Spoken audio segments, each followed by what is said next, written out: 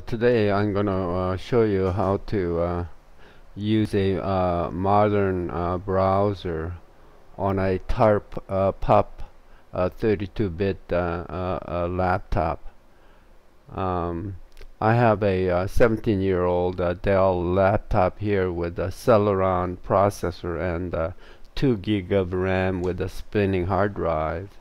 And I'm recording off of with a simple screen recorder, as you can see. So one of the major problem with PuppyLinux, especially older distros, are that the browsers that usually come as is a Palemoon, and there's a variant of Palemoon that actually works much better. So we'll go ahead and talk about that. But first, I'll just show you there are PuppyLinux downloads that's available for 32-bit machines. Usually, most the latest recommended is Bionic Pup 32, which you can download here. One I'm using is a Tahrpup, which is several years old, based on Ubuntu 14.0.04. But I like it because out of the box it only uses 60 megabyte of RAM. But with the Bionic Pup 32, the out of the box it uses over 300 megabytes.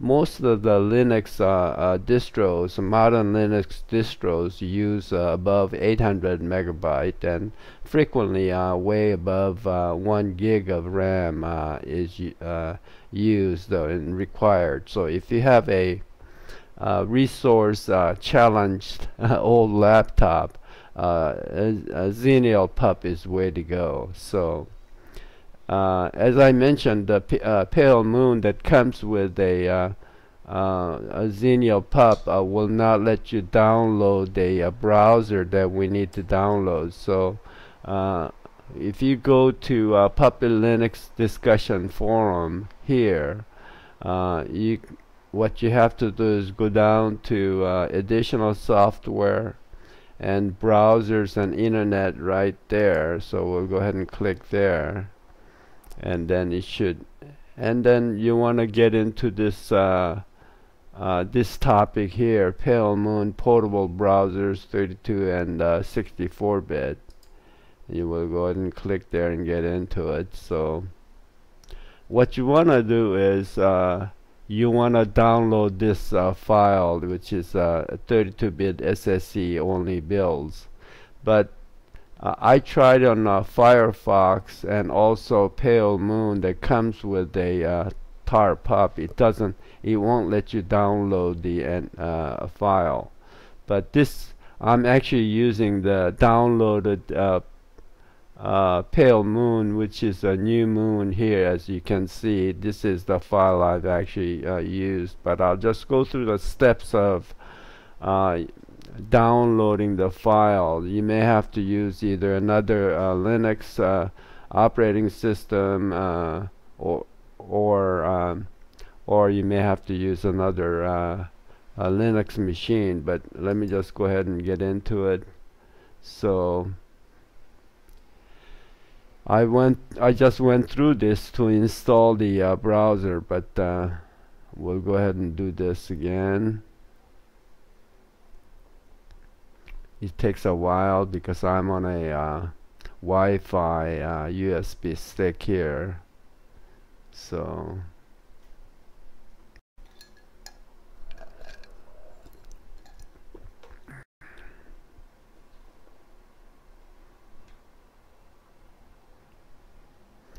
it's doing its thing in the background. So what you want is you want to get into the latest version, which is 29.4.1. Okay, so here's a file you want. You want the tar.gz. So you right click and then go to download and standard download. And then you can see that it's being downloaded. So okay, now we're gonna restart. So here's Palemoon that's on my downloaded folder, and you can see that it's got a long name, and it's also a compressed file. So what you need to do is just left click, and then it'll extract to a single large file. So we'll just go to the select all, extract, and then let it extract to this same download folder. So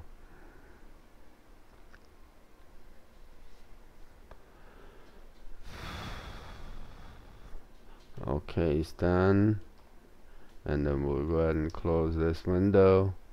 And here is the major file, and we'll just click inside of it. And then here is the executable file here, which is launch. I'll just left click and we'll start the NewMoon. So this is the NewMoon SSE. We'll close that.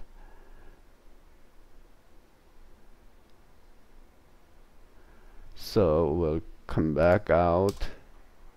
So here's the NewMoon, and this is downloaded a compressed file, so we'll just get rid of it. And then because it's got a convoluted name, what I prefer to do is just change its name to and then we'll just rename it to NewMoon.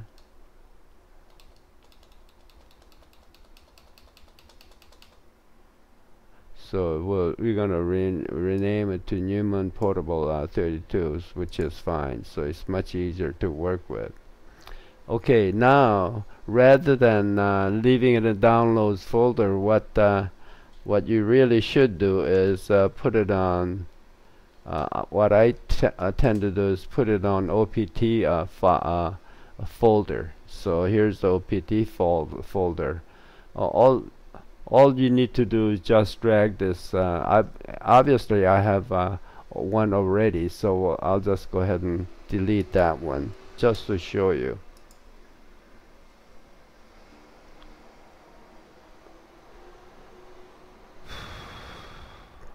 So I'll just grab this from downloaded, extracted folder, and just grab it and then move it over here. Okay. So now we moved the new browser here, and we already seen how to launch it. Okay, so we'll just stop there for this section. Now once you put it in OPT folder, next thing you need to do is you need an easy way to launch the program. So one of the easiest way is just go ahead and get it inside of it, and just grab the launch command here with your left click mouse and drag it out onto desktop. Okay, so now when you just click that launch desktop icon, you'll start the browser. Okay, but we're gonna make it even easier. We'll just close the browser here.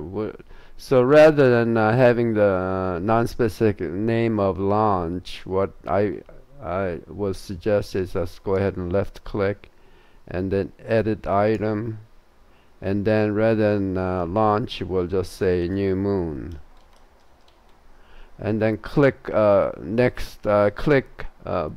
Keyboard shortcut is, we'll just make it whatever you prefer, but we'll just make it for this demonstration is Shift Control W. I'll go ahead and click those keys now. Shift Control W. Okay, so now it's recorded as Shift Control W, and we'll go ahead and give it an OK. So now every time you enter Shift Control W, it's gonna start the program. I just Shift Control W, so you can see that how it started.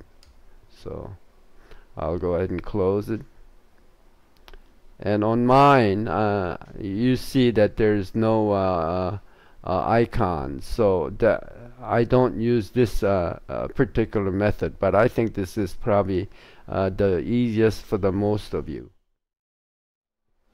Now here's a second way of launching an application, especially if you don't like cluttered desktop. So I showed you the first where you use click on the icon. Now here's the second with a keyboard launch. So you have to modify the JWM file. So on a root folder, you go to a .jwm. So it's a hidden folder. So if you don't see it, just use Control H to bring it up, and then under .jwm, you go in and you want to modify this. So you go ahead and right click and then open default editor, or you open it as a text. You can use either, and I made it larger so you can see. So you open it up, open up that folder. It's gonna look different than what mine is. Mine is I use a lot of bash script and so on. So but the key word what you want to do is here. So what you want to, way I have it set up is 4 is a super Windows key, and if I put in and then I use W, so super and W will trigger this action. So it's gonna, because we've put it on OPT folder NewMoon dash portable 32 slash launch launch. That's the command that you want to put in. By the way, it also will not show up on menu. So there's, because of this it's a portable application, the NewMoon will not show up here. So you need to so we got it set up as a key. So after that, what you want to do is just go ahead and you can do it this way, JWM restart.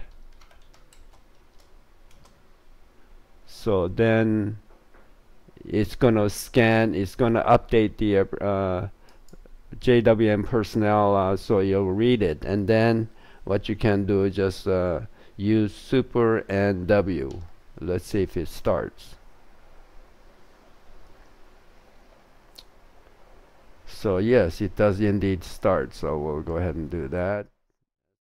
So in a PuppyLinux forum, there is under board index of house training, instruction, how to section, and tips and tweaks, there is a title of the thread that we want to look at is view YouTube without ads, and it's been published by Mochi Mopel. So what he suggests is creating a little script, and he outlined it here. We'll go ahead and grab it, and then we'll go ahead and copy it. So what we need to do is put this in a small script. We'll see a folder with my applications here, and there is a folder again, bin. And now I have a lot of scripts here, but most of you initially when you open it up, it'll only be 1 or 2 maybe. But what we need to do here, this folder is very helpful because this folder is in the path of PuppyLinux. So anything that you put in here, it gets read automatically. But if you don't know exactly what I'm saying, don't worry about it. What we need to do is put that script we just copied into script utube.sh, utube.sh. That name doesn't really matter, but that's the file that I've named. So what we want to do is, you won't have this initially. So what you have to do this is, we'll go ahead and open up a terminal in that folder, you'll see that this is in my applications bin folder. What we need to do is create a file, and I name mine here sh, and then we want to edit it into Genie. So go ahead and YouTube sh, and when you do that and then enter, you'll get this similar screen. You may not have this side, but you should come out with youtube.sh, and simply what you need to do is just copy the script that I refer to, and this is the script. So after that, you save it. You save, it's already saved. Okay, now what we need to do next is we need to have access to this sh. So the easiest way is just go ahead and left click and drag it out to the desktop. Now you'll have some plain icon here, and don't worry about it. I cleaned it up by making it invisible, but you'll notice that I have the same thing here, and we'll just go ahead and remove this, and this is the same. So what you need to do next is right click and then get into edit item, and then you'll see youtube.sh. But what you need to do is put in a keyboard shortcut. In my case, you'll have nothing there. In my case, I like to use Control U. So click the set and then Control U to set up the keyboard shortcut. So we'll go ahead and get OK. So we've finished that, and that's the second part. And then after that, what we need to do is get into a menu, and we need to get into the default desktop. So the default application chooser. Okay, setup, and it's under setup, default application chooser, and then we have to modify this a bit to mainly let browser path is different. So under browser path, what we need to do is let's see if this will it doesn't open. Okay, is tell the PuppyLinux exactly where this browser is. So you have to copy this. Again, this is I'll just show you opt, and so you have to this is the file we need to click. So what we need to is copy this, enter that, and then add in launch, and then apply. Okay,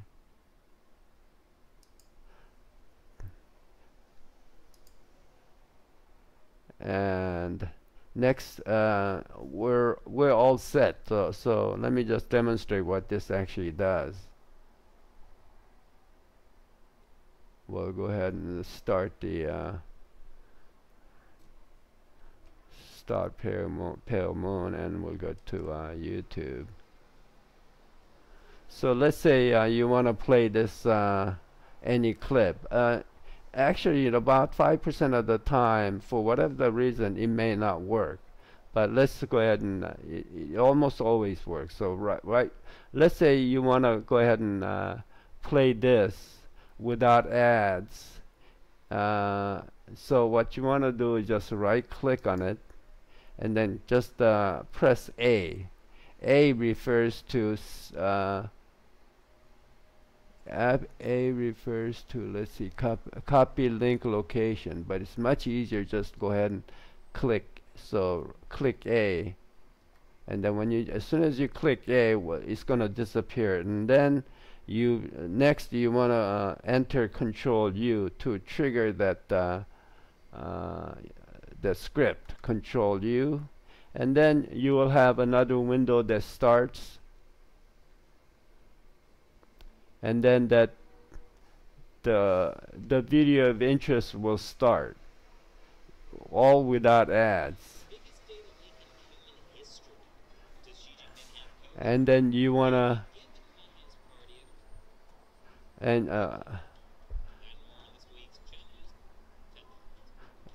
you wanna even make it easier is F11.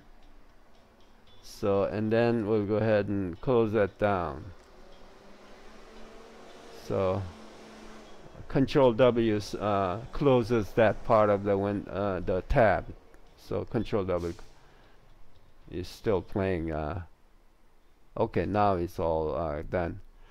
Now when you have one last thing that I would recommend is when you have NewMoon with YouTube, what you want to do is go to settings.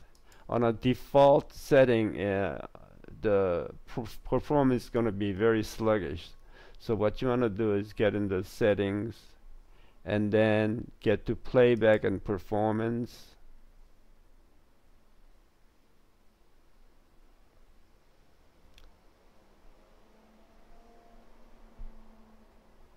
So you wanna turn off always show captions. That's not the major problem. Major problem is here. Inline playback is always on, turned on. That's the default. What you wanna do is turn that off. Okay, that makes it much more effective in running this whole script to watch the YouTube video without ads. So I hope this is all helpful to you, and if you have any further suggestions on Tahrpup use, let me know. And